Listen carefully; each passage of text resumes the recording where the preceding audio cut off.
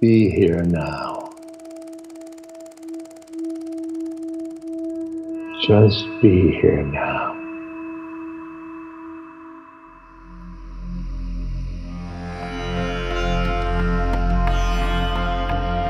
Welcome to the Metta Hour with Sharon Salzberg, where Buddhist wisdom meets everyday life.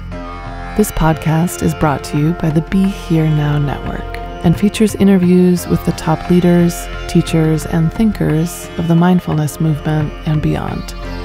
For more information, visit BeHereNowNetwork.com/Sharon.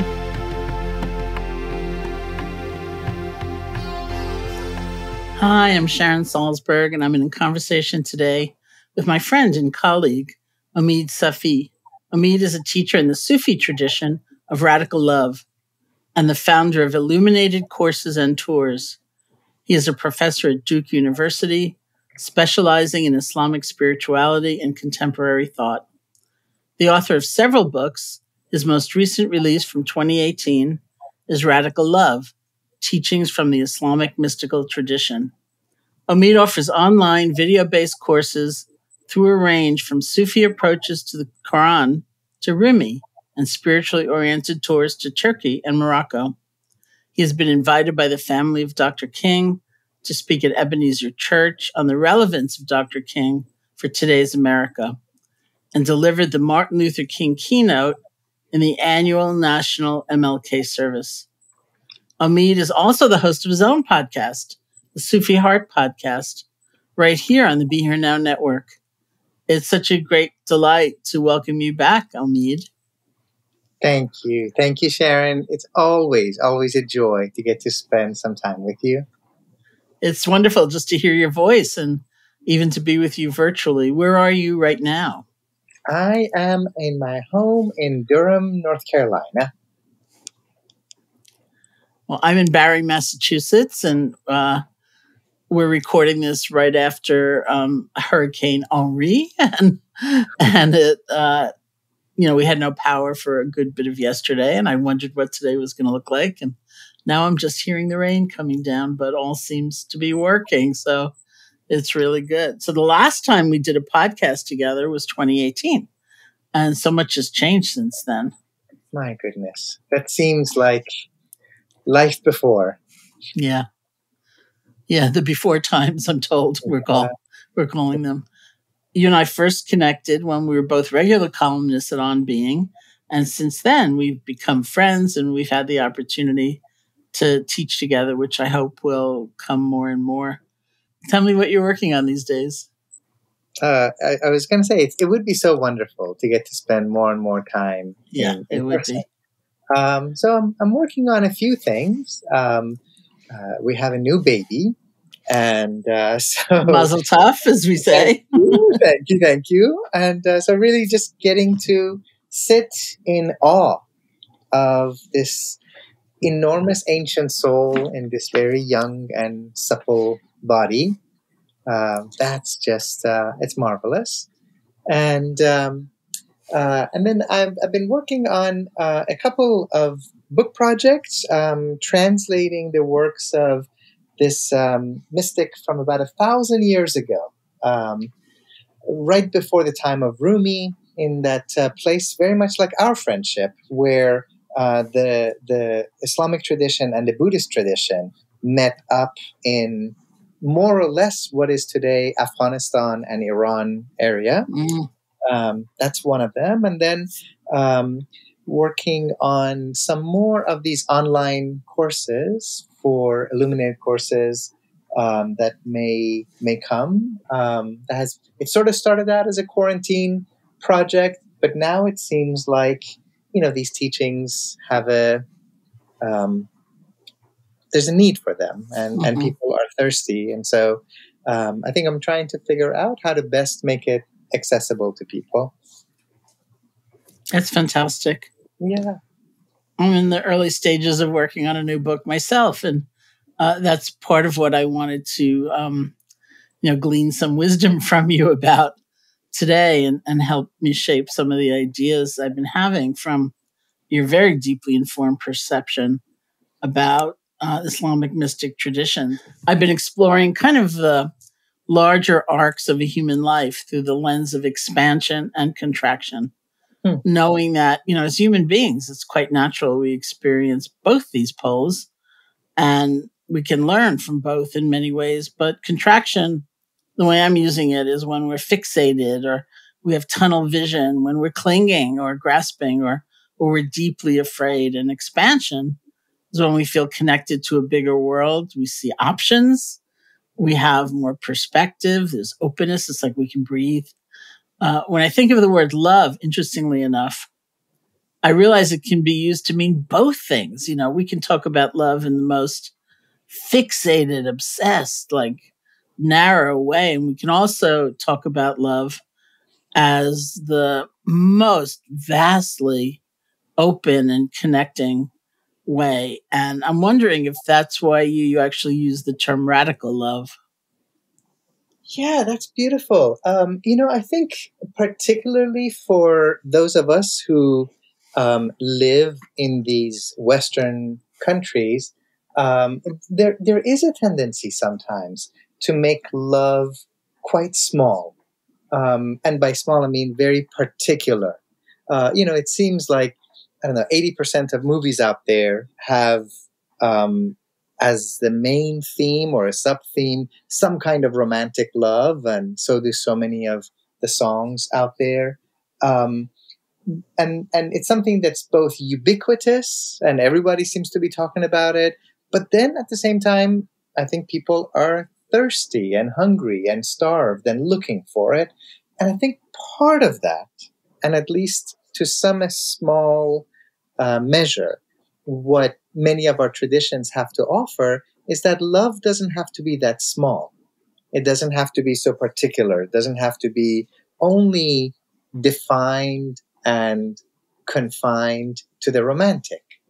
And there's many kinds of love. There's the love of parents, the love of teachers, the love of people in your community, the love of the garden, of nature, of puppies, of babies. And also, what maybe was our foremost way of experiencing love at one point in life doesn't necessarily have to be what feeds our soul 20 years down the road. So I think at that level, it does connect very much to that notion of contraction and expansion that you're talking about, because, we just talked about how we have this new baby, right? Mm-hmm. And so today, and, God willing, inshallah, for the rest of her life and my life, she will be someone that I will love. And she's that particular locus of devotion and care and compassion and sacrifice. Now, if I came up to her and said, well, I do love you, little baby, but I just want you to know that you're a placeholder. And that 20 years from now, I might move on from you to a grandchild or something. Well, that's probably not the most enlightened way of approaching it. So I think there is this constant ebb and flow. And the more I think about it as we live in this ocean of love, which I think is one of my favorite metaphor for how the people who talk about radical love talk about it. We live in this ocean of love, and like every ocean, it has waves that come to the shore and then recede back into the ocean. And it's still part of the ocean. And I think to that extent, that connects me back to that radical love notion that, the word radical originally had to do with being rooted. And I love that idea that every tree needs to have roots that anchor you, that help you draw up nourishment and sustenance. But then you grow and you expand your branches heavenward, and you might provide shade and fruit far beyond where your roots are. I think there's something to that metaphor of remaining rooted while reaching beyond where that original site is. Would you say that radical love has fewer kind of conditions or strings attached? Because Now I'm picturing you looking at your beautiful new baby and saying, I love you, and you better be a scientist when you grow up, or a poet, or whatever. Well, I'm an immigrant child, so that's not an abstract exercise for me. We are raised with a massive amount of sacrifice and love, and also the culture of guilt and shame of your parents sacrificed for you, so you better be a doctor. But you're free to choose what kind of doctor you might right. know.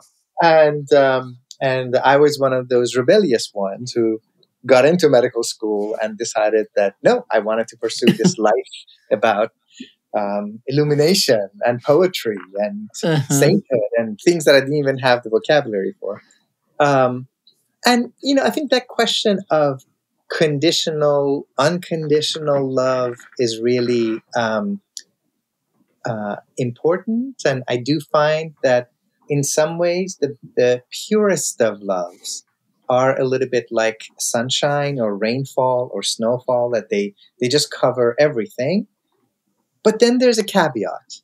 And I think this caveat is something that in this new decade of my life that I'm entering, I'm learning to sit with it, and I'm curious about where it's going to go, because this insight doesn't come from my Sufi books. It actually comes from listening to my friends and learning from their lived experience and wisdom. And I have to be honest, a lot of it actually comes from women who talk about how much of their life they have scattered their heart energy by giving of themselves, like that Giving Tree book that many of us have this ambivalent relationship with, giving of themselves for others without necessarily being cared for in return. And in my heart of hearts, I still lean into those teachings that see love as radical love, as having an origin that's grander than us, that is more divine than us, more universal than us, the individual, like sunshine, like rainfall, like snowfall. But I think in this new phase of life, I'm also learning to really value not so much the condition nature of love, but the notion of boundaries. And that boundaries are also really important. And interestingly enough, my Sufi sources don't have a whole lot to say about boundaries. They sort of took a lot of that for granted. And they lived in a world where those kinds of social boundaries and etiquettes tended to be universally practiced. So they didn't feel the need to articulate it. But I think in today's world, sometimes it can be a kind of protection. I think that's really true. And I think now I'm thinking about different things in the Buddhist tradition. And to some extent, there are times when in certain elements of the Buddhist tradition, this is all, as you say, it's implicit.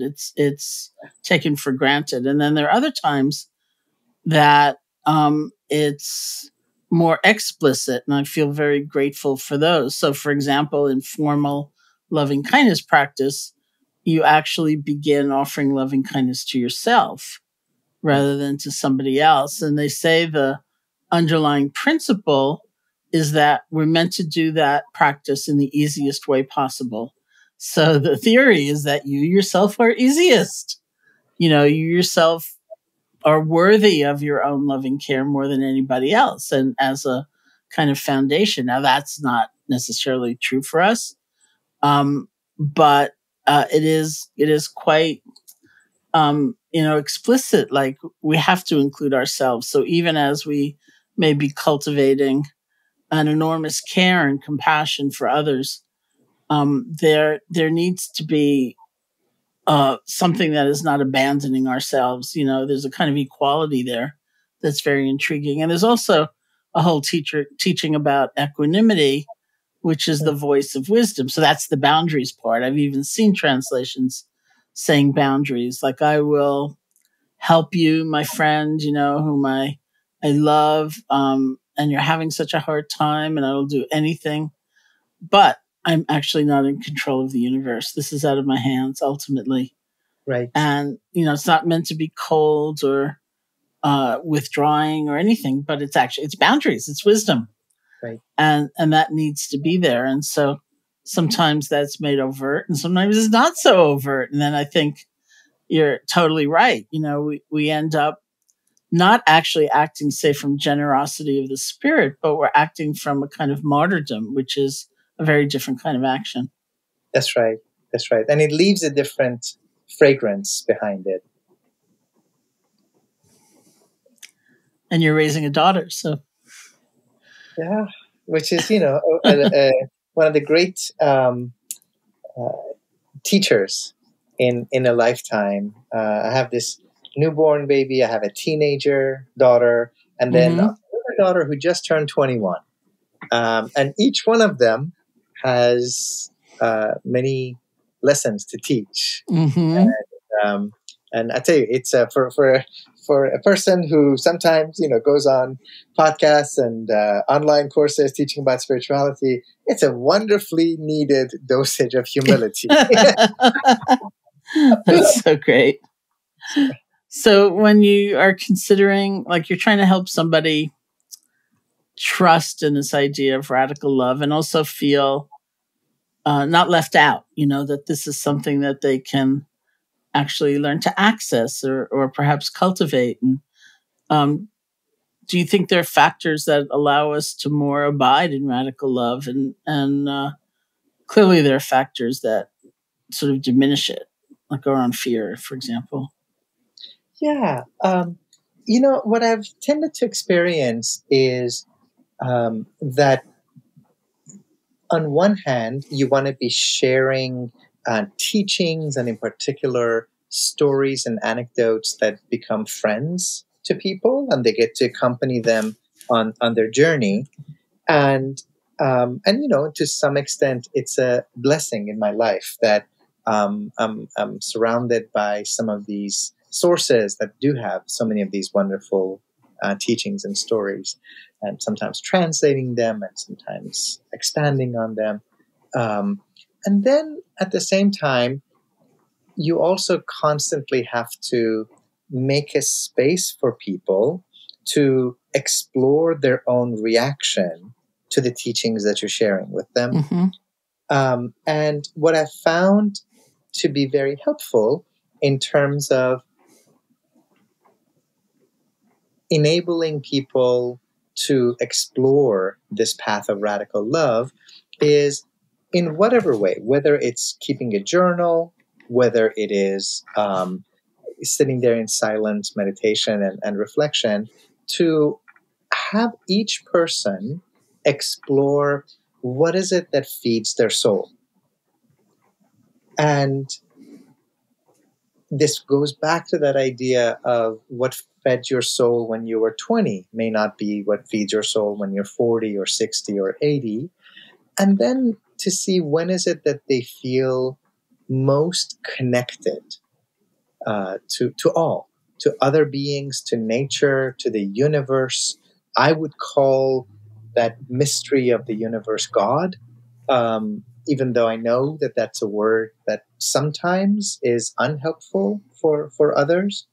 I would want the God notion that is bigger and grander than, the white-bearded white guy up in the sky somewhere. And then to see, is the time that they feel most luminous, most porous, when they're sitting in the woods.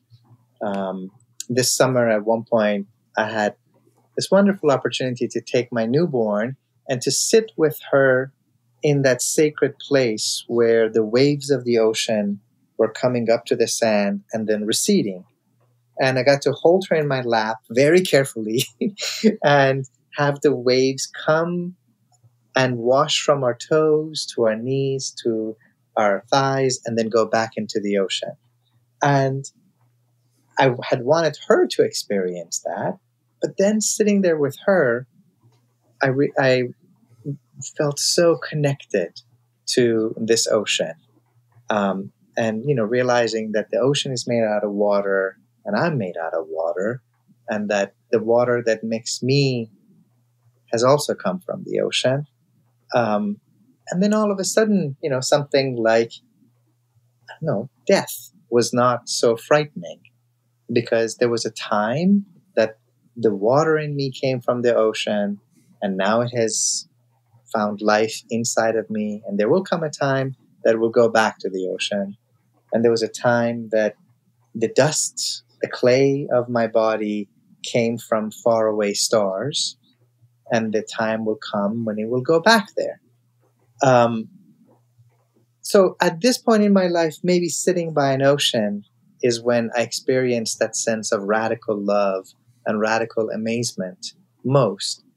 There might be somebody else for whom that experience comes in meditation, or comes in prayer, or comes in reading a book of Rumi poetry.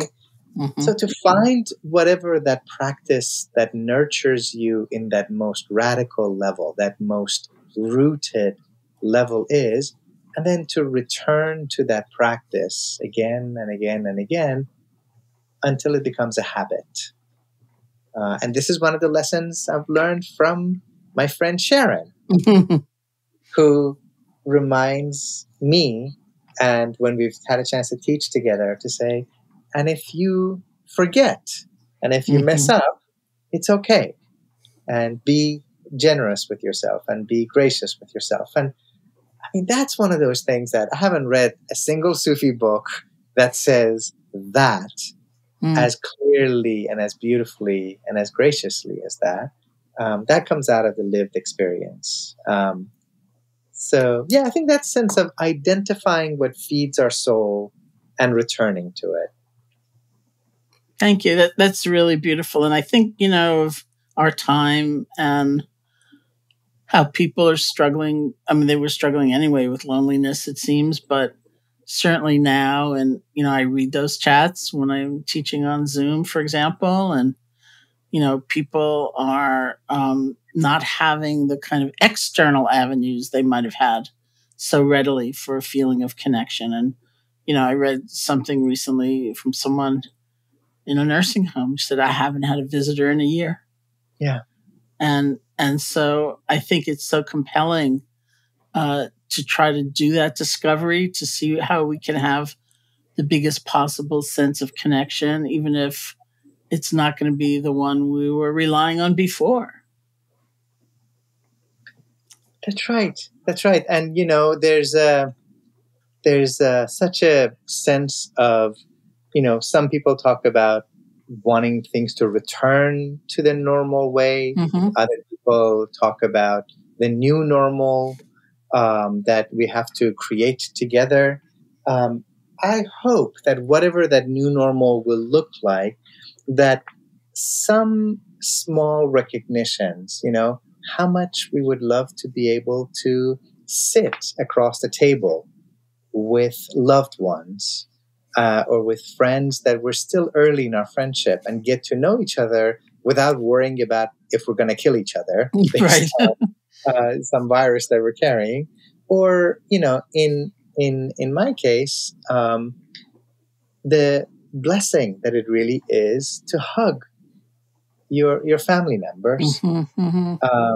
And, I've said this to people, many of us, myself included, I've lived through a war, I've lived through a bombing, I've lived through immigration.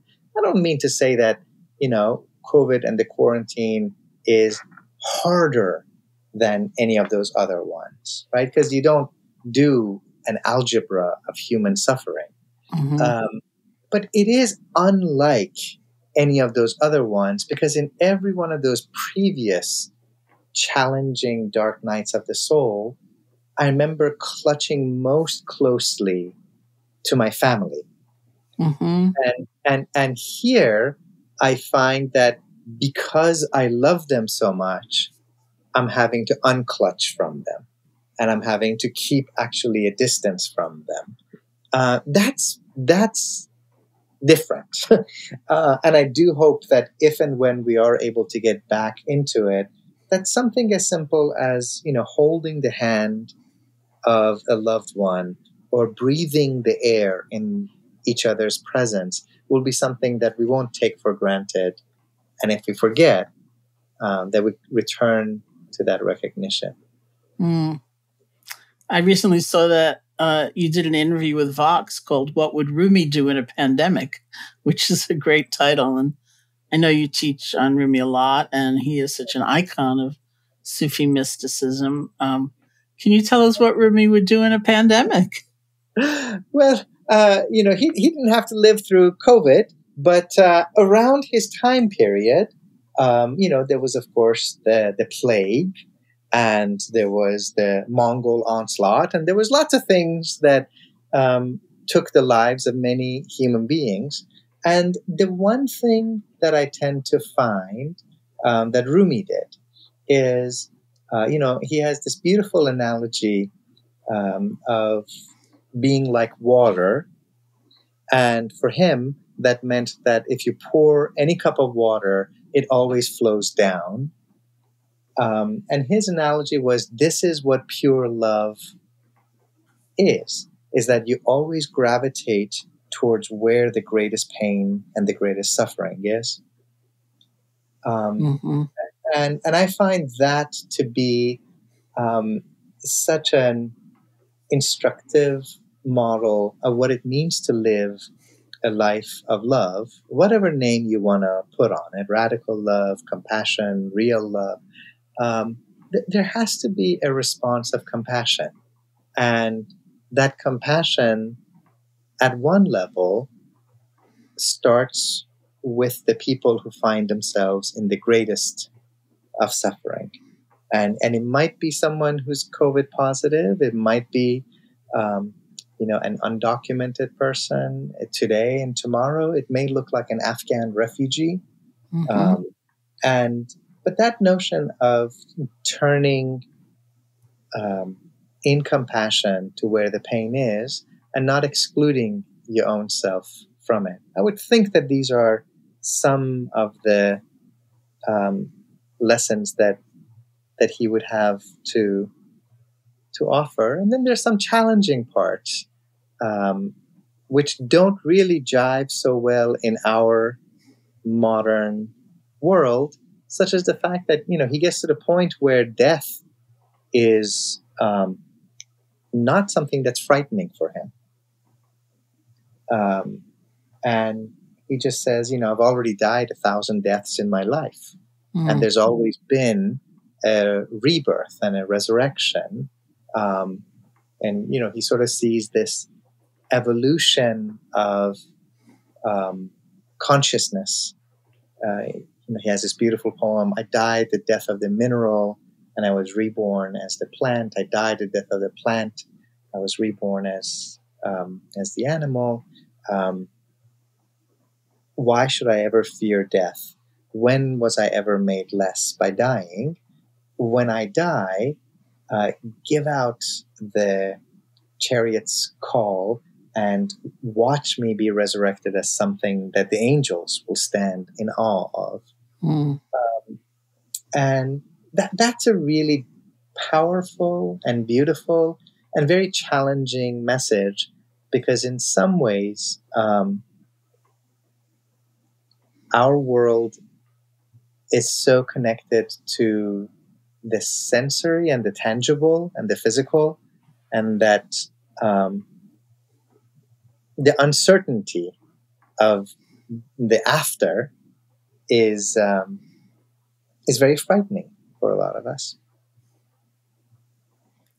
I realize that I tend to have some phrases from the Buddha that I repeat to myself in times of uncertainty, or especially in times of adversity. And some of them are challenging. Like probably my favorite is favorite in a certain sense is hatred will never cease by hatred. Hatred will only cease by love. this is an eternal law. And that is not an easy message, actually, in so many times. And I'm wondering if there are particular phrases from Rumi that you hold in that way in your life. There's quite a few of them, and it's a little bit like being in a garden where you pick the flower that appeals to you, or maybe if we were grand people, we would say in an apothecary where you would receive the medicine that is intended sort of for you. But he has this one beautiful kind of set of teachings that is called his "You and I" poem, and that's one that has been very meaningful to me in a number of contexts, and I love how fluid it is, because it could be about you and a friend, it could be about you and a romantic partner, it could be about you and that mystery of the universe, God. And he just says, he talks about friendship. And so it's not addressed to a person, it's just addressed to the faithful friend. And he says, faithful friend, come closer. Let go of a you and an I. Come quickly. You and I have to live as if you and I never heard of a you and an I. You and I have to live as if you and I never heard of a you and an I. And there's something so comforting and reassuring about there is another way possible, that we're not bound to live in this state of the binary, whether it's two individuals, two perspectives, two nations, two religions, that there is a grander all of us. There's a grander we, where no one is excluded and everyone is included. And I do come back to that one quite often. I think sometimes I was recently thinking of that, where we're having an intense conversation with my teenager. And it was so easy to get sucked into that perspective of, you said this, but I know this. And as if, truth is a pizza pie that has to be divided up in a certain way. But then, if we could sort of think of it as each one of us experiences reality from a certain vantage point, and that, her vantage point, as long as she's not causing harm to herself or others around her, is just as valid as mine, as long as I'm not causing harm to myself or someone around me. And it did help to shift the tenor of that conversation and the nature of that dynamic. And I'd love to be able to return to that kind of an awareness more frequently. That's really, I'm going to adopt your phrase, Rumi's phrase, I should say, which is really extraordinary. And it also makes me think of the idea of curiosity, which is so often inaccessible when we're in that kind of stuck place of judging ourselves or we're judging others. And I wonder if you could say something about curiosity and about the conscious cultivation of it. Yeah. I think I'd be curious to hear what you have to say about it. I think the couple of things that come to my mind is curiosity for me is always tied to humility. And I remember once having read in the biography of one of these great medieval mystics that, there was a seeker who came to visit him, And, the guy had traveled quite a long distance, and travel was challenging in those days. And he says that, there were 28 people in the room, and he was the last one to get to ask a question. And he said 26 people asked their question. And to each one of them, he simply said, I don't know. Mm. I don't know. I may not be the best person to answer this question. And and there was this sense that, the first or second time he was like, okay, wow, well, that's kind of humble of him. And then after a while, the guy was getting a little annoyed of well, I've come this long way to hear your pearls of wisdom. And I was thinking how different that is from the way that many people, and if I'm being honest, myself among them, tend to act at times when we're asked almost any question about spiritual matters, religious matters, social issues, political issues. We have something to say, and if we don't have something to say, we make up something to say. Mm.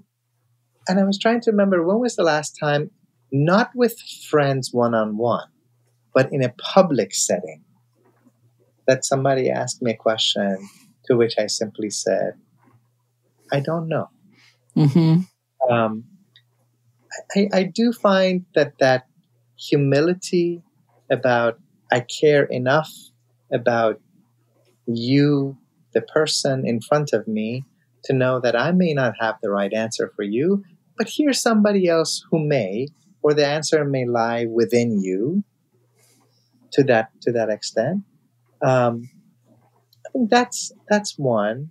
And there's one other beautiful insight that it's a throwaway line, but there's this amazing Sufi allegory called The Conference of the Birds by Attar. So this is what Rumi grew up reading, basically.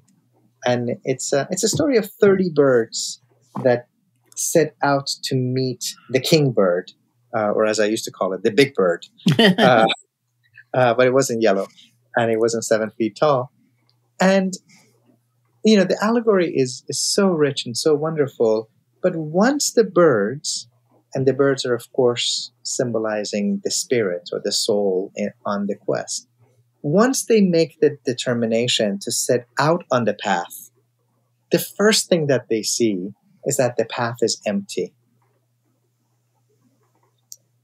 And I love that sense of curiosity, that any spiritual journey, it's not a GPS direction. Mm-hmm. And it's not a direction, turn-by-turn direction that somebody else has written in a book, even if that person is as brilliant as a Rumi or a Buddha or a Muhammad or whoever. The path is to some extent empty, because you will find on the path what you're bringing with you to the path. And the path may be trodden. There might have been others who've gone before you, but the actual experiences on the path are going to tie and connect to what you're bringing. And I think that's also an element of curiosity or self-discovery. You're not just learning about the path, you're learning about who you are, what you are. And there is that unveiling, layer by layer unveiling of the heart, which it's the most awesome mystery of the universe. Mm. It's beautiful. You reminded me of this time I was sitting and having breakfast with a rabbi. We were at the same conference somewhere or another. And I asked him a question, phrasing it like, does Judaism say blank, blank, blank? And he said, which Judaism? Right. And I realized, oh, right. These traditions are so rich and intricate and mutable. They change, not maybe essentially, but in form and, emphasis and so many things. And so, we won't find the answer in some kind of holding in a rigid way. And it also reminded me, of course, when I was first teaching, I was very young. I was 21. Almost everybody I was teaching was older than I was. And the thought of saying, I don't know, was like terrifying, and so I would take refuge in, well, according to Buddhism, I didn't have the notion of like which Buddhism and, what resonates with me and what do I simply not know. And, and it was actually, I think, a growing up on my part and to be able to say, I don't know, or even to be able to say, well, according to the Theravadan tradition in Buddhism, it's this, instead of saying it's this. Yeah. When in fact, I don't know. Yeah, and I think that's kind of, making it specific of saying, you don't just cook a meal and tell someone you put spices in it. Right. Right? It's like, well, what kind of spices and in what measure and when do you add it? And I've tended to find that when somebody says, Judaism says, Buddhism says, Islam says, they're really doing one of two things. They're either making themselves the mouthpiece of a whole tradition, or they're privileging one particular school or thinker or tradition within that vast ocean. And, I remember some 20-something years ago, I wrote this thing of like, Islam doesn't say anything. Islam doesn't get up in the morning. Islam doesn't brush its teeth. Islam doesn't shower. And Islam doesn't have breakfast. Muslims do. And guess what? Muslims do and say many different things. But at times they coalesce and at times they diverge. And so I think, that sense of like, well, this part of the Theravadan tradition says, and sometimes I'm reminded that, Rumi's tradition, it's largely an ecstatic tradition built around music and poetry and intense devotion to the Prophet and the earlier saints. But there's also other Sufi traditions, which are very sober, very meditative. They don't have any interest in music. And that's an equally beautiful tradition. It just may not look like Rumi's tradition. So I think adding that sense of particularity, this might be circling back around to what you were talking about, contraction and expansion. Where every one of these teachings and teachers point us. And maybe they're meant for different people in different walks of life. Maybe they're meant for different temperaments. Maybe they're meant at different stages of life. So I think to have that sense of remaining open and curious about how is my heart receiving this? And is this somehow pulling me into that grander mystery? Some people could phrase it as, does this help me feel closer to God and humanity and nature? Not saying, is this easy or is it hard? Any real spiritual path does involve challenging growth. But is this filling me with that sense of light and connection? It's wonderful. I want to switch gears for a moment to talk about another big theme that's emerged from the past few years, which is accountability and restorative justice, which I know is dear to your heart. And maybe that's a little bit connected to what we were talking about with boundaries. How do you think about accountability these days personally? And how do you feel that evolves into our collective understanding? Yeah, I think in so many of us have this beautiful way of uniting different traditions. And, I've heard you talk about having come from a Jewish background and having found a home in the Buddhist tradition. I think for me, it was coming from a Muslim background and being moved to the core of my being by the Black prophetic tradition of a Martin Luther King and a Vincent Harding and a John Lewis and Ella Baker, Fannie Lou Hamer, and these friends.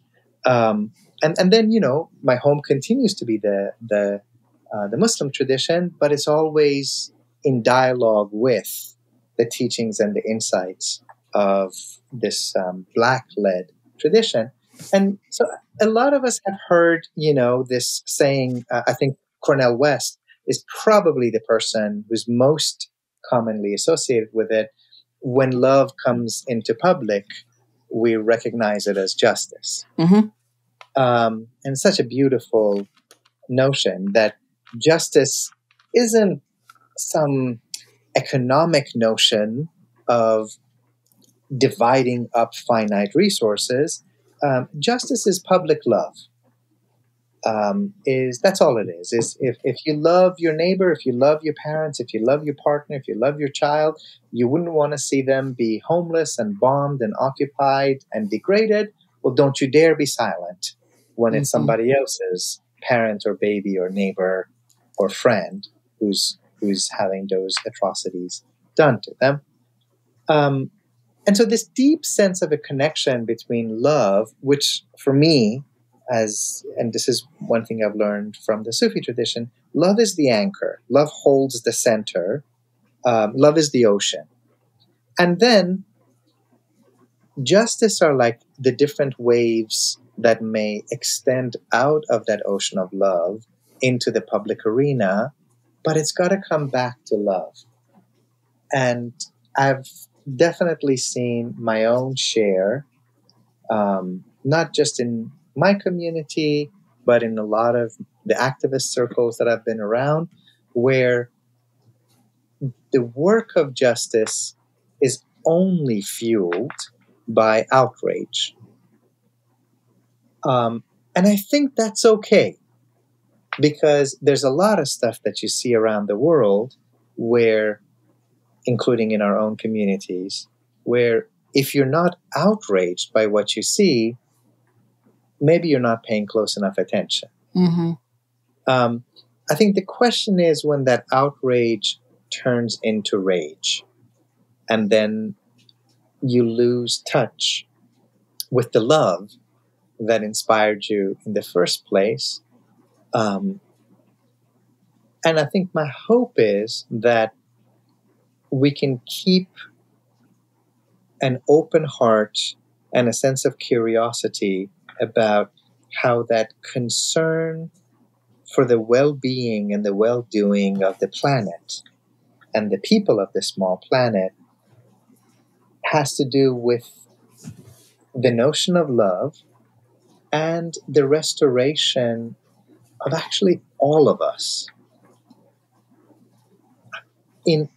I do think there's such a thing as situations in which one party is the oppressor and one is the oppressed. I don't think a sort of all lives matter language gets us to the point that we want to get to. But I hope that we can make room for a kind of justice practice where the goal is actually the dignity and the well-being of all of us, including those who right now find themselves on the wrong side of history. So that's a long-winded answer to the... No, it's fabulous. Thank you.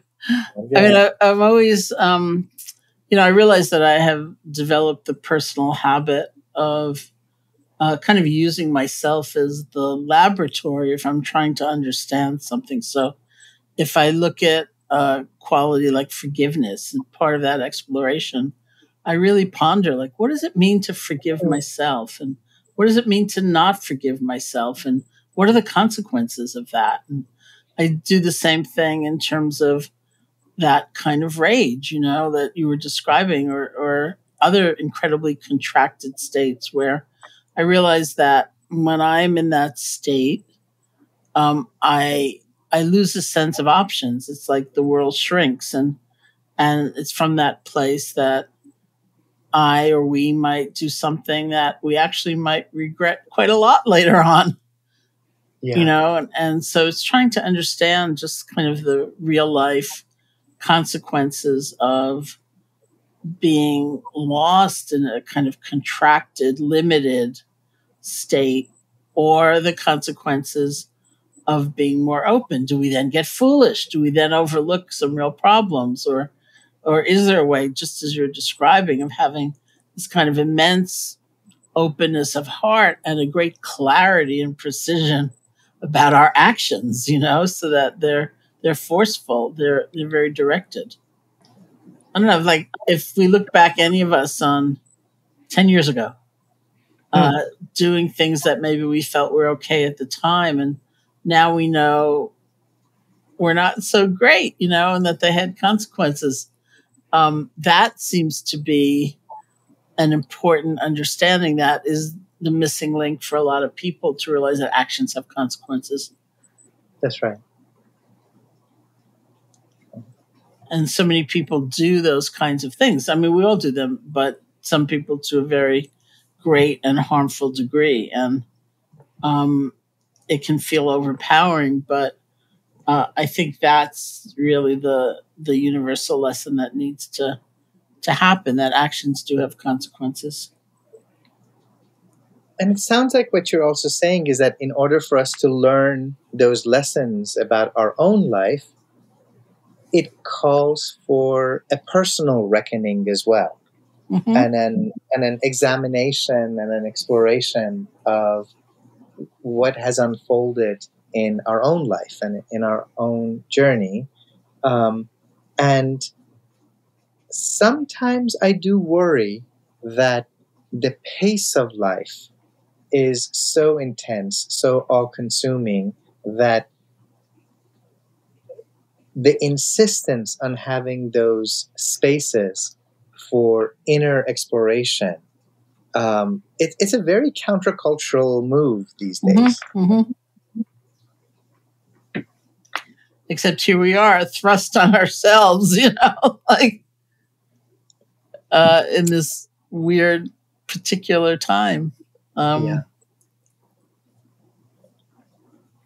So we'll say, I wonder if you can lastly speak a little bit about presence, and what role does presence play in all of this, like in this last challenge, like, being countercultural and going against the tide, and really feeling like, what do I need right now in order to be more whole and act in a better way? And what does the practice of being present mean to you? Yeah, a wonderful question. There's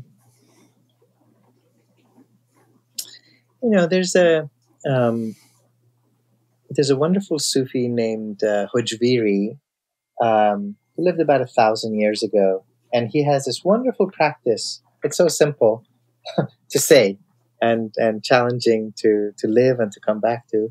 And he just says, have your heart be where your feet are.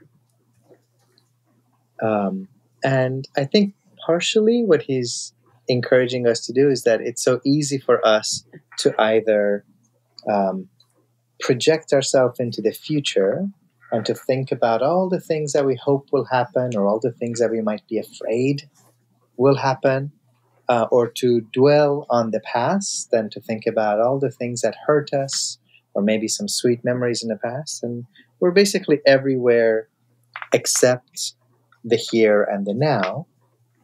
But the work can only be done in the here and the now. So one of the consequences and one of the incentives for this way of being present is in the Eastern Muslim cultures, so the places where the language has been Persian or Turkish or Urdu, one would never say Jesus, Muhammad, and Buddha walked into a garden. You would always say Hazrat Jesus, Hazrat Muhammad, and Hazrat Buddha walked into a garden, and that word Hazrat means presence. That these are people who are so fully and completely present to their own breath, to their own sacredness, that where they are present, the mystery of the universe or if you would, God is present. And it encourages you, when you're in their presence, to be present to yourself. So that's the kind of reminder that, wonderful line of Rumi, wherever you are, be the soul of that place. Be wherever you are, be fully present there. Wherever you are, sanctify that place through your presence. Wow, that's really extraordinary.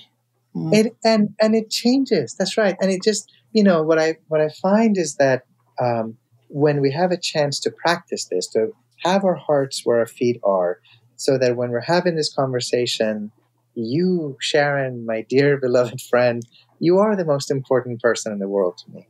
Mm-hmm. And I'm wholeheartedly present with you. And then the space is sanctified. And the conversation may it be sanctified and may it bear fruit. But then, as you were talking about, then after our conversation reaches its fruition, then we can also gently lower it to the ground and we move on to the next person on our life's journey. And we don't keep dwelling and clutching back at it, because we'll have to be present in the next moment. Mm-hmm. I think that's a really beautiful, beautiful notion of sanctifying places by being wholeheartedly present. Well, I'm going to take that with me as well. Thank you. I'm wondering if, to close our conversation, you could lead us in a guided practice or meditation of some kind. Yeah, I would be honored to.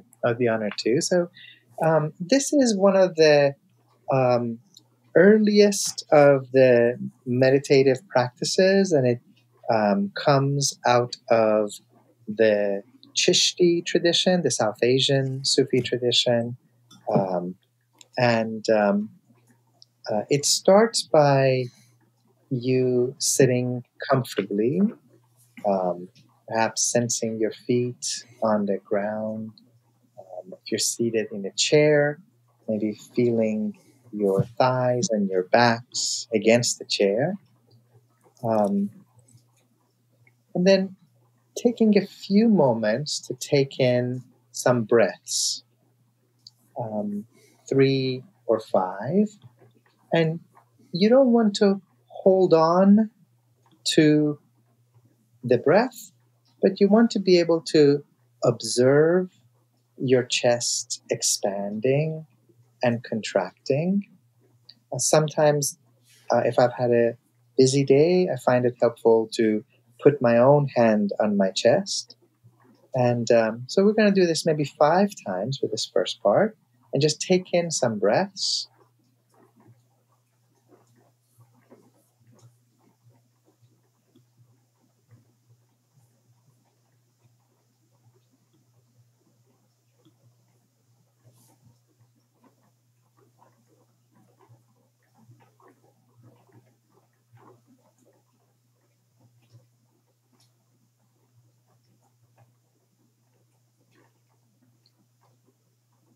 Then we add an element to it, which is, as the breath enters your heart, your chest, we become aware of the beating of the heart. And so you direct your breath, you direct your consciousness to that beating of the heart, and we'll do that about 5 times.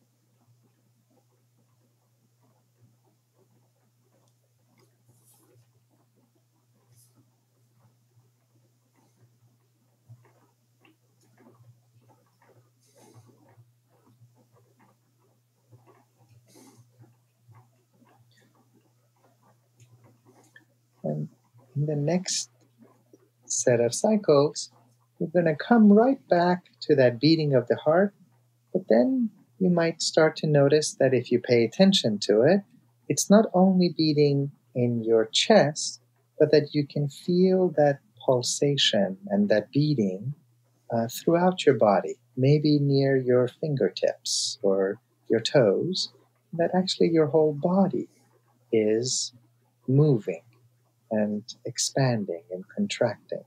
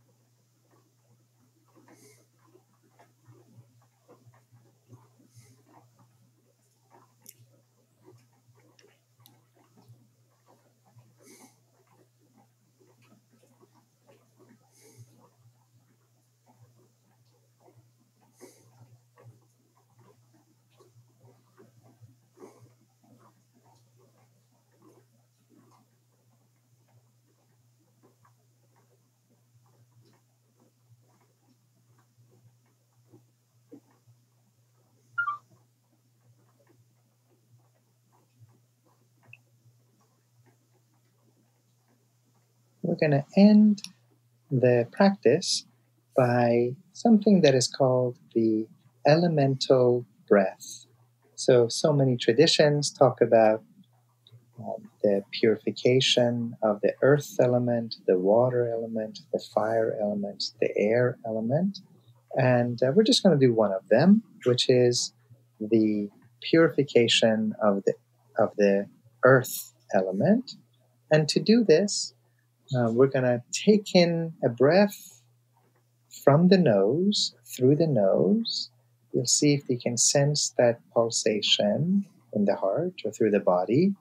And then you're going to release that same breath, almost like an old oriental carpet that is being unfurled. And you're going to watch that breath roll away from you, roll through the room, cross the hills, up into the horizons. The breath that is coming to you has visited every tree, every branch, every garden. There's one air, and it is the earth breath through the nose and out from the nose. And we'll do that one 5 times, and then we'll come back together.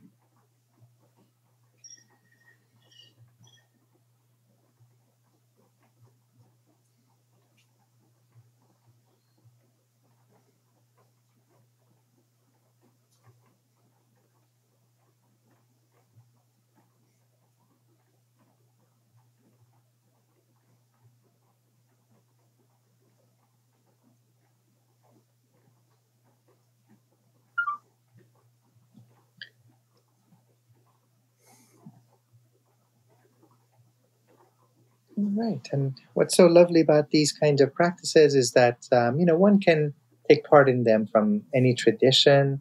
And there's no set time of the day that one has to engage in them. You can do them anytime, any place. Find yourself just maybe having become a little out of sorts, out of balance, to observe that breath coming in and out of the heart. And it's no wonder that so many of our traditions tend to have similar practices about the observance of the breath. Well, thank you so much. So delighted, really rejoicing in having gotten to be with you, Omid, in both with words and in silence. And I want to thank all of you for joining us today. And to learn more about Omid, visit www.illuminatedcourses.com. It's ILLUMINATEDCOURSES.com. And you can listen to his podcast, The Sufi Heart, also on the Be Here Now Network. Big thank you to everybody out there. This has been the Metta Hour podcast from the Be Here Now Network. May you be safe, may you be happy, may you be healthy, and may you live with ease. Hey folks, thanks for listening. To learn more about Sharon and her ongoing teaching schedule, as well as online courses and a free guided meditation, check out her website at sharonsalzberg.com.